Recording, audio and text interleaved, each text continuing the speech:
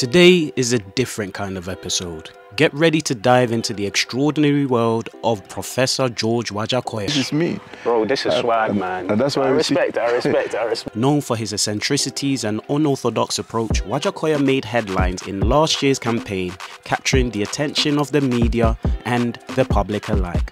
Despite running on a zero budget, he emerged as a formidable contender, securing an impressive third-place finish. His manifesto sparked curiosity and controversy as he boldly championed the legalization of marijuana. Why did you feel like it was important to legalize weed? It's because Kenya grows some of the best weed in the world. But behind the headlines and the buzz, there's a remarkable story that shaped this enigmatic figure. Grew up in the streets of Nairobi. His journey is a testament to resilience, determination, and a unique perspective on governance. How do we go about trying to get rid of poverty? Wait until I become the president, then you'll ask me that question. Today, I get the privilege of sitting down with the professor and we talk all things Kenya. Stay tuned. Welcome to This Food Bangs, guys. Today it's a special day. It's a different type of episode. I am in the capital of Kenya. I'm in Nairobi and I'm sitting next to the great Professor Wajackoyah. Sir, nice to meet you. Thank you very much for having me on. Listen, I've been watching the YouTube clips. I've been watching your stories. You are the people's champ, as they say. Just very briefly, just tell us a bit about yourself for those that don't know much about you, Professor. I'm a Kenyan. Welcome to my office. This is Karen, the suburbs of great people, if we may say so, people who work hard. And this is my office. My name, as you said, is Wajackoya, Kenyan. Formerly grew up in the streets of Nairobi, brought up by the Asians in Hare Krishna. I followed the Krishna teachings, which made me a vegetarian, which made me to do the right thing. And I became enlightened, and my mind has never been the same. So from there, they took me to school. And then after that, I was adopted by a former minister who is now late, who paid part of my fees to A-levels. Then I was a temporary teacher before I joined the Kenya Police, where I started as a police constable in 1984 after Kenya Police College. And I worked in the streets of Nairobi, which I knew very well, eventually going back to earning a promotion by going back for a promotional course, of which I became an inspector of police. And I worked in various police stations. Then I joined the intelligence community. And then after that, a minister was killed. I was put in charge of investigating the murder of that minister. And those around that minister were killed, jailed, maimed. I was detained. The American embassy helped me to flee the country. And I went to UK, where I became a refugee. And I was a grave digger, security guard for many, many years. I have kids who are born in the UK. My daughter, my son, another daughter. And they are both still in the UK. I went law school in the UK. Went to various law schools, started practicing, and now here we are. Wow, your style. I'm very much interested in your style because you've got a lot of swag, man. I'm not even on the front. This guy's got swag, bro. It's just me, man. Who inspired you? What inspired you to? Life inspired me. When I left UK and went to the US. I started again life in the scratch, and I saw how people were suffering, and I said, no, I will suffer with them. So I joined to suffer with them, and that's the best thing that made me. Staying with the people down there right from the time when I was born. To the time into my adulthood, and I didn't see the other side of golf kind of philosophy. I was like, do I stay with the people down here where Martin Luther King was, Malcolm X was, Nelson Mandela, Gaddafi, or do I have to go to the extreme right to start playing golf, ride them horses, and then move around in limos? That's right. So I had to balance. That's right. So when you see me here, I had my own caricature. I created my own me. Say that. I created my own me, and I wanted people now to start deconstructing me. So when I created my caricature, I wanted them to look at me and then make their own opinion, and later on now to come to know the real caricature, who is me now. So I had to come up like Mahatma Gandhi. He was a caricature according to the British when he was studying in England, became a barrister, because he was wearing in a particular unfashionable way to the Brits. Of course. They are not used to seeing a man walking in winter with linen clothes or what have you. So I created my own style, man. I said, no, this is me. Bro, this is swag, man. And that's why I respect it. And that's why you see the streets in Nairobi here.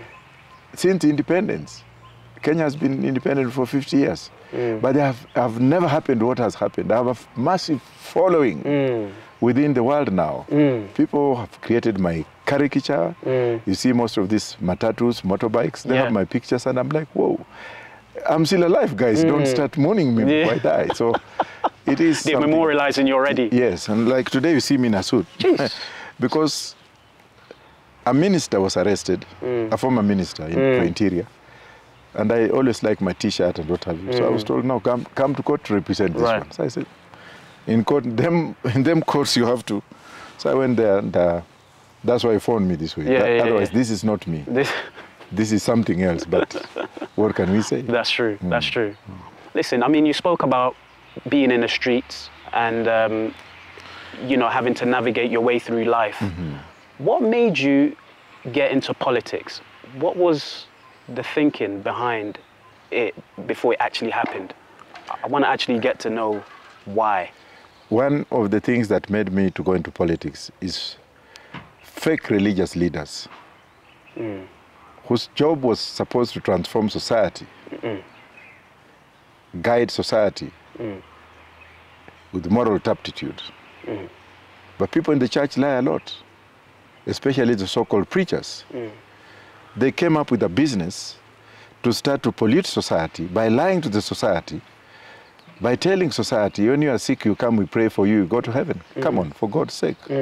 So all those lies now are adopted by politicians, and they knew that if they want to do something or to steal more, is to go to the church and then tell the church who they are not. And I was opposed to that right from the beginning. I saw people suffering and being lied to, being promised the future. The future is for the young people.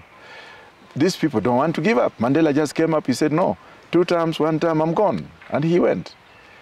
And then I saw African leaders adopting the Western style of leadership, becoming autocratic, becoming dictatorial. The suffering of the people on the streets. Because I've suffered. If you check my shoes, my toes, when I was a security guard at Stonebridge, a house in Wembley. Big up, by the way. My ends. Yeah. Yeah. I could walk in that, doing patrols 4 times, then going to school the following day, and then seeing people suffering. And then racism in Britain also transformed me, where black people in Britain were being discriminated upon, ethnic minorities were being looked down upon. And when I went to SOAS, School of Oriental and African Studies, to do my master's, is when I realized that there was a white lie. White man lying to black people. White man trying to transform a black person by feeding him like chicken. White man trying to transform himself as a superior next to God. And I said, no, you can't lie to me. You have a fake smile. You smile with me to do what? So I rebelled. I became a rebellion. And while in England, and I am coming to your point, started a bit, I sympathized with the Trumps. Because when I became a refugee, I was put to go and stay with Trumps in Arlington House in Camden Town. And when I saw the white people who were staying with me there, I was asking myself 2 questions. How comes that I've been put together with extreme poor white people who work with dogs, who beg at the tube station, they sleep here? If they knew that I was a refugee, why couldn't they treat me better than, and put me somewhere where they could also show me life? So that downgrading syndrome, where they downgraded me to live with the people with dogs in Arlington House, in the guise of saying that refugees are protected. And they left me on my own. So that was one side. The other side is poverty. Policies from the West. Anything good comes from the North. World Bank, IMF, cheating institutions like World Bank, World Trade Organization, IMF coming up with the policies to transform an African man who is not non-aligned like India and Tanzania. And looking at Tanzania's socialism, it worked good for Tanzania, and that's why we don't have tribalism in Tanzania. But so I wanted to redefine my destiny by telling the West and those who had adapted Western life, this is not going to transform me in any way. We've been independent for how long? How comes you have a lot of corruption? In England, they call it sleaze. In America, they call it lobbying. In Kenya, in Africa, they call it corruption. So I became a Pan-African, and I joined a group of students at SOAS who are also agitating for independence in their countries. And here we are. Some would argue that, I mean, you touched on educated. You need to be an educated person to be in politics. Some would say that, you know, you haven't had much experience as a politician to lead the country into its better days, let's say. How would you feel about that? Mobutu was a president for how many years? 40 years? We call that experience. He ruined Congo, DRC, with the Belgians coming in to mine everything from. Jomo Kenyatta was a president for how long? He had so much experience to loot Africa, to empower his family into the riches that now the system is fighting. Moi had how many years? How many years did he rule as a president? 24 years. Is that what we call experience? Whereas Thomas Sankara, the late Thomas Sankara, only reigned for how long? 2-3 months, 6 months, and see how he transformed Burkina Faso. Look at Burkina Faso people. Didn't they kill him?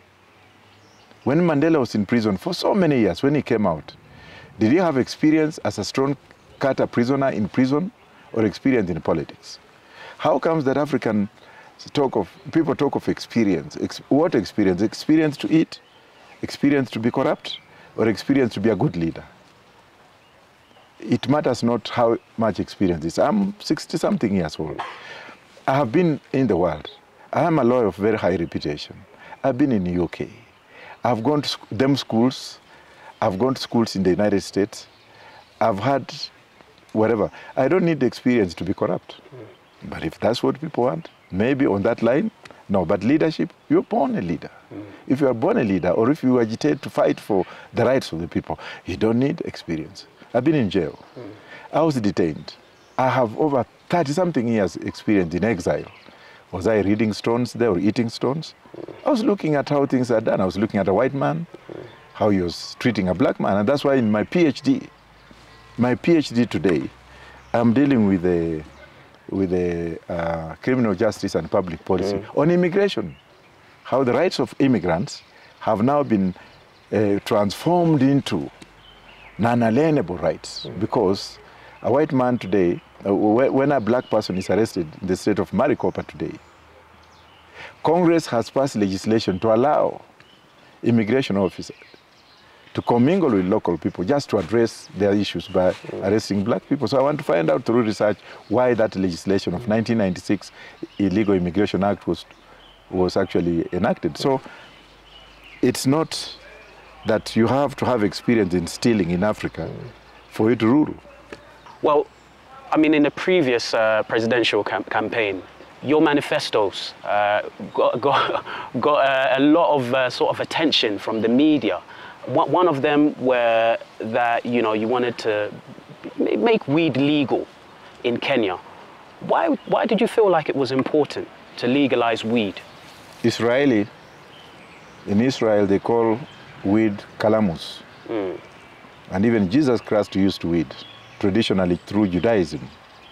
If you read the books of Deuteronomy, Galatians, Numbers, you'll find out that the old Israelis and the new Israelis have transformed weed into fiber industry, where they manufacture armaments, they manufacture food. They have transformed the economy of Israel. What I was talking about was, what can we get from fiber All these vehicles you see here, all these things you wear, this is fiber. I was looking into the commercial entrepreneurship of what comes out of wheat. If you look at the DuPonts in the United States, you look at the cotton growers in the US, and fiber wheat growers, go and do research and find out why Congress had flawed the growth of marijuana in the United States. It was because, one, it was available, it was cheap, it was productive, it was more expensive than cotton, and therefore it was more resourceful with the byproducts. I'm not talking of smoking, come on. Weed cures cancer, weed cures COVID. You can see what PIFA has done with it. So I was looking in terms of medicinal and commercialization and industrialization. If you go to Taiwan, Taiwan now is one of the biggest producers and exporters of bricks. They're all made out of fiber, which is a byproduct of weed. Look at Canada last year. Canada's economy now is weed economy. I wanted weed to be legalized because Kenya grows some of the best weed in the world. Really? Yes. But one thing is that the weed thing is a thing that the West will not want Africans to grow their own economy. Why? The West will always want us to rely on them. Because if we had our own weed and we exported it on our own terms, game over. We shall be richer, and therefore the issue of dependency ratio will be absolutely not be there. And you can see countries are now legalizing. Zambia has legalized. Oh, really? Malawi, whose president is actually a pastor from California, is cutting off tobacco stems, replacing it with weed. Rwanda has now gone into an agreement with Israel to grow weed. China grew about 165,000 acres of wheat. And the first harvest was almost $4 trillion US. And they lent Kenya 1.5 trillion, which has built the superhighway here. Wow. So what is wrong with us? Must we wait for the developed countries to come up with some kind of convention so that they can bring out the rules and now say this is legal, now we can transform ourselves into this kind of, and then any country that wants to grow it, they should sign the convention so that we are controlled from the West? No, this thing is available, man. We can grow it, process it, have money on the table, transform our economy, and move on without importing stuff from West, most of it which is actually toxic. A transformative economy. And right now, as I speak, a Nigerian presidential candidate currently, before the next elections, has adopted my system, and the thing is gone wide in Nigeria. Why would we have to depend on the West all the time? Yet we have the raw materials here. Why can't we grow it and control it? Of course, absolutely. And now let's touch on the issues of the new government. Obviously, sadly, you didn't win the general elections. How do you feel about this government, and how do you feel like they're doing? Well, the government has to be given time. Let's give the current president some time to see whether he will come up, because it's still too early for us to judge him. Because if I was in his shoes, people would also be saying the same thing. Same thing, yeah. So let's give him a year or two and see how he transforms the economy. But he has started off on the wrong footing, where he has come in as a person who is allergic to reaction. Talks every day about his enemies. Talks every day about what was done to him. Mandela came out of prison and he forgave everybody. And he said, look, let us work as a team. This one has started dividing the people. That's number one. Number two, he's making sure that he takes all the poor, poverty-stricken opposition leaders and parliamentarians onto his side. And he's playing a very dangerous game. Because for how long is he going to maintain these people? The economy, he came up with a bizarre kind of promises to the Kenyan people. And he talked of transforming the economy within 100 days and lowering the price of food. But things have just gone weird. Instead of bringing people together, working with the leaders like us together, he has come out with the policy of witch hunting. He's making people afraid. He's taking us back to the dictatorship, Today, I was in court to represent a former Minister for Interior who was raided by the police last night just to settle scores with the president. The president may only have one term. And I can see dictatorship reigning very soon. And today I was telling people, look, let him prepare and start manufacturing bullets, because a lot of us are going to be there, and he may lack bullets to kill us. So what I'm trying to say in short is that he started on the wrong footing. He's over-borrowing. Within 3 months, he has borrowed 500 billion. Yet he said he was not going to borrow. Why would you start borrowing and going around the world?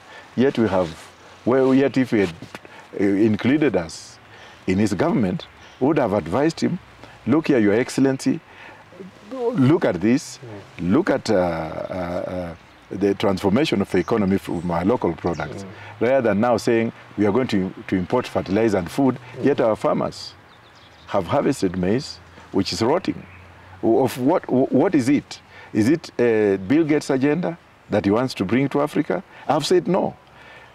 So the thing is, let the president calm down. Let him come back to the people. Let him come back. We are willing to work with him if he's willing to listen to us, but not coming with a heavy hand. You want to be a dictator, you'll die soon. I recently did a tour with Nami kids. They're street kids of Nairobi, and they actually lead tours for tourists. So they take the tourists into, you know, their sort of world and show them how gritty their life was and the hardships that they faced when they were growing up. And as I was walking through, the poverty's still there. Like, and it saddened me a little bit, because they were the lucky ones that sort of turned things around. But some of the kids that are there, they're still suffering.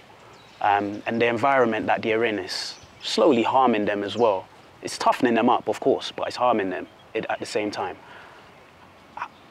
How do we go about trying to get rid of this poverty?